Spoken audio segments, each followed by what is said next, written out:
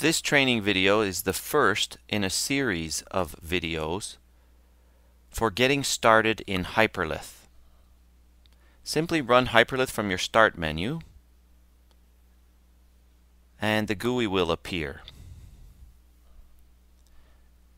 We're going to choose Create a New Simulation from this Startup dialog and just hit OK.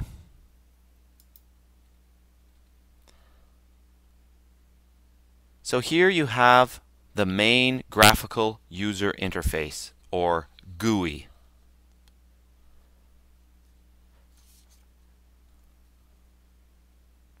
You simply work from left to right, setting up your simulation. Here you have the main tabs up here. The Mask Technology tab is where you define your mask structure. It's not the pattern of the mask, but it's the structure. What type of mask is it? Is it a rigorous mask? Is it a thin mask model? How many layers are on it? Is it an EUV or DUV mask? This is all of the things that don't have anything to do with the pattern of the mask, just the structure and the model. For simplicity, we'll just stick with a chrome-on glass Kirchhoff mask, where the transmission of the glass is 1 and the transmission of the chrome is 0. A simple, thin mask model. On the Mask Pattern tab is where you define your mask pattern. There are several pre-configured mask patterns: staggered contacts, line ends, elbows, flash patterns, or of course you can make a pattern from a GDS or a custom mask pattern right from polygons. Again, for simplicity, we're just going to use the simple line space pattern. Together, the Mask Technology and the Mask Pattern form the complete mask model. The next main tab is the Stepper Setup. This is where your imaging parameters for your stepper or scanner are set. Again, you have several pre-configured ones, or you could make a custom one, but we'll just stay with the pre-configured ones. And we'll set our parameters. For example, the numerical aperture, we'll say 1.35, and we'll check the water immersion checkbox. So we have annular illumination from sigma 0.7 to sigma 0.9, 1.35 numerical aperture, and water immersion. The next tab is the resist model. For now, we'll just say no resist model. So over here we have what we call the live view. The live view shows you what's going on with your setup, with your simulation. Here is your mask transmission. So again, we have a chrome-on glass mask technology, and here we have a line space pattern. So here's our mask transmission, the magnitude and the phase. Here's our K-space view. Here's our aerial image. Here's our bosungs, or our CD through focus for various thresholds of your aerial image. And here's our CD 21.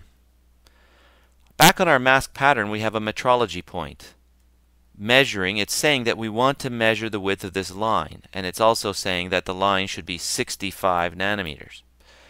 So on our FEM control tab, we're going to find our nominal threshold. We press this Find Nominal Threshold button, and that changes our threshold from 0.3 to 0.4708.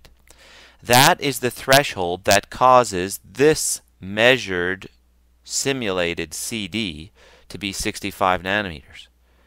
We can refresh our live view, and we've got 65 here.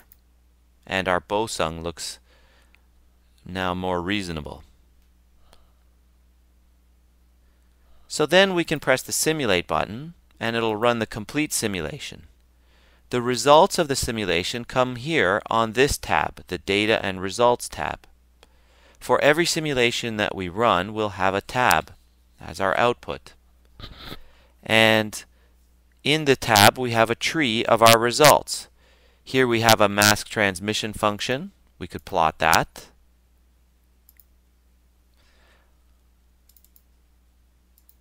Or we could plot our aerial images. In this case, we have focus varying. And here's our aerial image through focus. We could plot them on a matrix plot here, or we could plot them all on top of each other. There's through focus, all on top of each other. We can look at contrast through focus. The best focus has the highest contrast. And we could look at CDs. Let's plot a bosung. Or we could plot a process window. And there's our process window.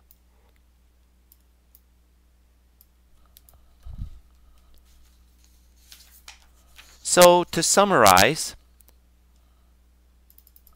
you work from left to right through the main tabs, setting up your mask structure, your mask pattern, your imaging parameters. You can find your nominal threshold here. You press the Simulate button, and your results come on the Data and Results tab. On the right side, you have the Live view, which shows you your progress. If you need help on anything, you can either press F1, and that will give you help on whatever your current